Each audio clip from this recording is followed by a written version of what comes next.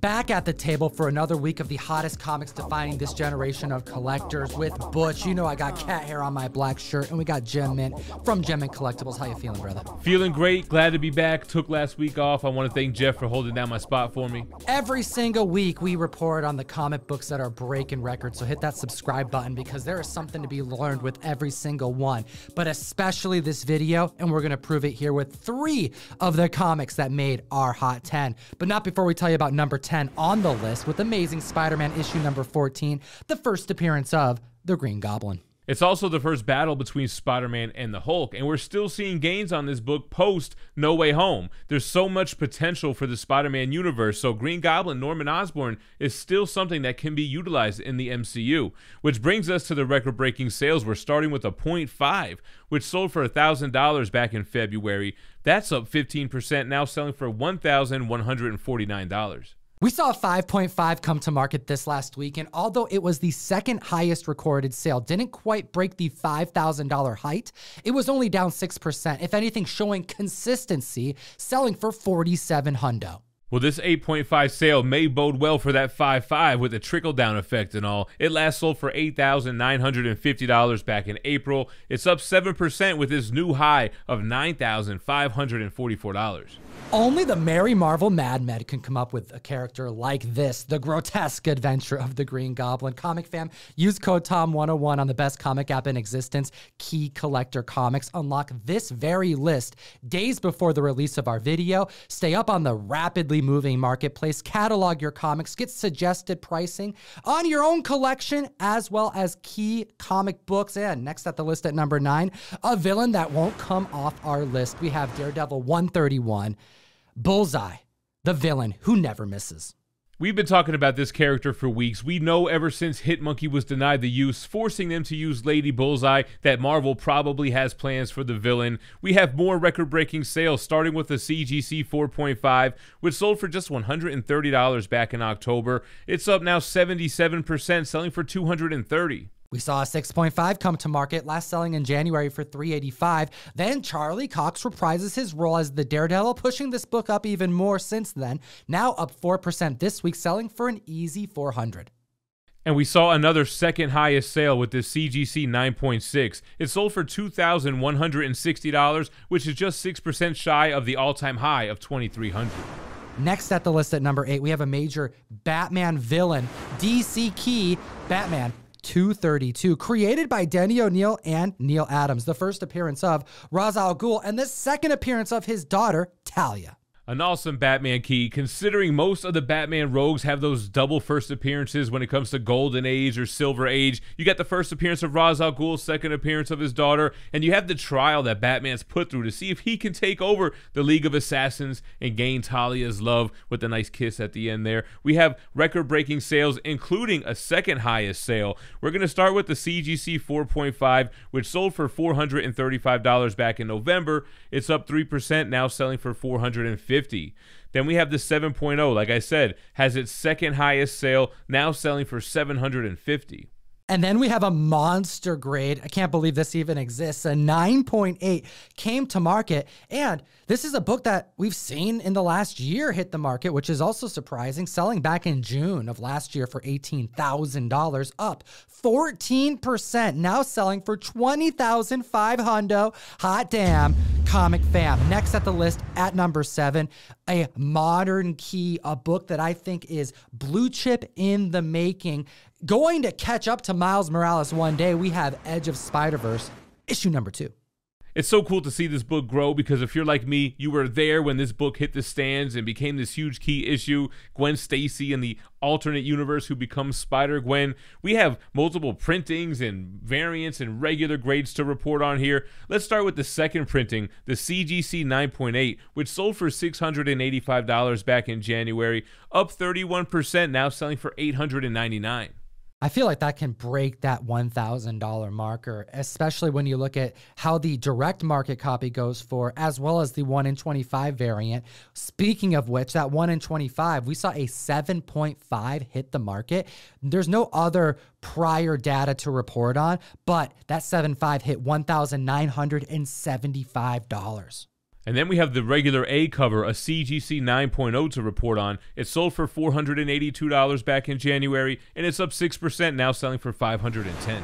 Looking at the list, at number 6, we have Incredible Hulk issue number 2, the second appearance of Bruce Banner, but the first time we see him with that green bod. Green Skin Baby, CGC 1.8 breaking record. It sold for $1,991 back in November. It's up 10%, now selling for $2,200. Then we got the 2.5, which sold for $2,250 back in October, up 15%, now selling for $2,596. We have the prior record set just this past January for a 5.0, selling for $5,000, and that's up 12%, now selling for $5,600. What is it that's pushing this comic book up? I mean, clearly Hulk is beloved, but I think this right here demonstrates less spec potential and more long-term securing of blue chip keys that are always going to be wanted in the collectible space. What do you think? Yeah, I think it's market correction, because what's a Hulk 1 go for? And this is the first green skin. It's an important comic moment. Like you said, more for like the history of comics and less for speculation. I think it's a good buy, and the prices are starting to reflect that. Looking at number 5, we have Marvel Spotlight 28. Can you believe it, Jem? At the end of this month, we're going to finally see Moon Knight hit the screen. Yeah, from what we've seen so far with the trailers, I'm excited. It looks like they're nailing the suit. We are getting multiple iterations. I've been reading up on my Moon Knight as well, so I'm ready for it. And Marvel Spotlight 28, it's an important book. It's the first solo Moon Knight story, the first appearance of his longtime love interest, Marlene. And we got a couple of unique sales to report on. That's right. We have a 5.5 30-cent price variant that actually came to market, and there's no prior sales data to report on. It sold for $373. To give you some perspective, you can purchase a 5.5 for $175 less. That's how much more that 30-cent premium is commanding. But that's not all. We had a 6.0 30-cent price variant sell as well. It sold for $165 back in 2017. This sale puts it up 203%, selling for $500, and you can buy a CGC 9.0 for that same price on the regular cover. But that's not all, Jem. We saw a tremendous sale take place this past week, and it's for a extremely difficult to find kind of comic book. It's considered an error, and it's one of my favorites. It's a double cover. A 9/8 double cover back in 2020 sold for $2,160, and that's up 156% this week, now selling for $5,520, and just a day ago, not being listed on the Hot 10 because we actually record the video just a couple days within the posting of the initial list. We saw a 9.8 direct market copy sell of this comic for $4,100. That one extra cover is valued at over $1,000 officially. Moving on to number 4 on the list, we have Batman issue 133. It's the third appearance of Batmite, but it's the first appearance of Kite Man. The Kite Man is one of those Batman villains that's so ridiculous. I mean, he literally just has a kite that transitions to other types of weaponry to make him, yes, kind of a competitive foe, but more of a laughingstock. And since his debut in this issue, he wouldn't be reutilized for over like 12 years afterwards. And when he was utilized, it was always as a kind of funny thing to include, nothing super serious. And he gained popularity in the Harley Quinn animated show. The comic relief was stellar, and Tom King even incorporated him in his run, gave him a bit more of a backstory, proving that any villain, regardless of how ridiculous, has a redemption quality that, if done right, the writing, if it's perfect, can make him a highlighted character that not only can make him entertaining in the comic, but could eventually get him on the screen, because that's where he's headed, according to HBO Max, who is scripting an animated series for this villain. Charles Brown, aka Chuck Brown, named after Charlie Brown, who can never quite get his kite to fly, Kite Man in a 2.5 would sell for $250 back in February, up 42%, now selling for $356. A 3.5 going for $200, up 108%, selling for $415. Good grief. And then we have the CGC 4.5, which sold for $173 back in April, up 186%, now selling for $495. Comment, like, and subscribe. We're here for the Comic Fam every single week. It'll enter you to win this Omni-Man Invincible 1 Whatnot exclusive. And at the list at number 3, this is what I was talking about at the beginning of the video. Every week, we report on the hottest comics in the marketplace with the hope that you can utilize this information. The market moves so rapidly that it may lead you towards certain spec over others. What investments you should make now, what other comic books may spike because of the comics that made the list. Well, there is a key significance that hasn't been routinely collected up until this year, and it's being proven this week again and again. At the list at number 3, Fantastic Four 112, an iconic cover by John Buscema, but a classic battle between two heroes, and that right there is what's pushing this book up on the list.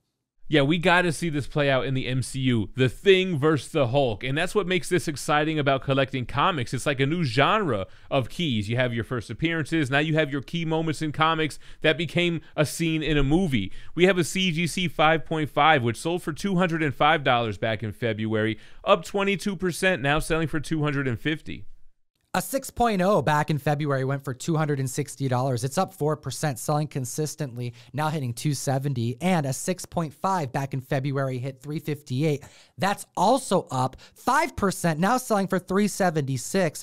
Comic Fam, what other hero battles that take place in comic books are you hunting? Help your other fellow Comic Fam members, because there is still room on these iconic comic books and the covers that showcase the battle on them as well. Next at the list at number 2, Amazing Spider-Man 101, the first appearance of Jared Leto in comics. Just kidding, Morbius. And we're just days away from the debut. It should be coming out April 1st, or is this an April Fool's joke? The trailers look promising. I'm actually kind of excited. And so are collectors, because the CGC 2.5 just broke record. It sold for $350 back in December. It's up 14%, now selling for $400. The 6.5 went for $1,000 back in September. That's up 10%, selling for $1,100. And let's top it off with the CGC 9.6, which sold for $9,600 back in June. It's up 7%, crossing that 5-figure mark, selling for $10,250.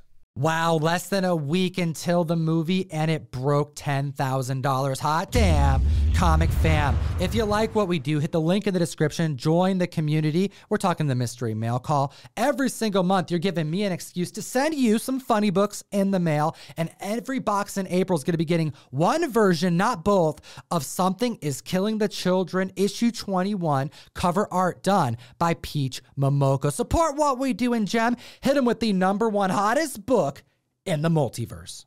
And you know, I hope that they have this scene in the MCU, because we're talking about Submariner 59, which is a classic battle of Namor versus Thor. And being that I invested in Namor's first Silver Age appearance, I want to see him in the MCU really bad. Jem, I just picked me up a Fantastic Four annual #1, Submariner on Throne. Had to get it. Comic Fam, this book being on the list is what I'm talking about. A classic battle between two heroes. This is something that we've repeated on the mic multiple times. Records being shattered while everyone's hunting for these blue chip keys, these second appearances, the Mark Jewelers, the newsstands. But don't sleep on the iconic moments in comic books, especially when they grace the cover. And we're going to hit you with 4 record-breaking sales, starting with the CGC 9.0. It sold for $104 back in January. It's up 68%, now selling for $175. Then we got the 9.4, which sold for $149 back in 2021, up 39%, now selling for $207. The 9.6 went for $375 back in 2008. Haven't seen this one in a while, so that's why it sold for an increase of 100%, selling for $750. But the 9.8, hot damn, it sold back in October for $1,620. And this was towards the peak of the comic boom, and Submariner is still not confirmed yet. So when we see a price match, nay, increase by 5%, it matters, because it means we're going to see trickle-down effects. A $1,700 sale just landed this very week. We appreciate your time today, Comic Fam. As always, geek responsibly and stay minty fresh. Enough said. Comic Fam, join myself and Gem Mint every single Wednesday on the best new place to buy and sell funny books, Whatnot Wednesday. We take over the mic from 2 to 9 p.m. multiple sellers, and Jem, you kick us off at 2 o'clock.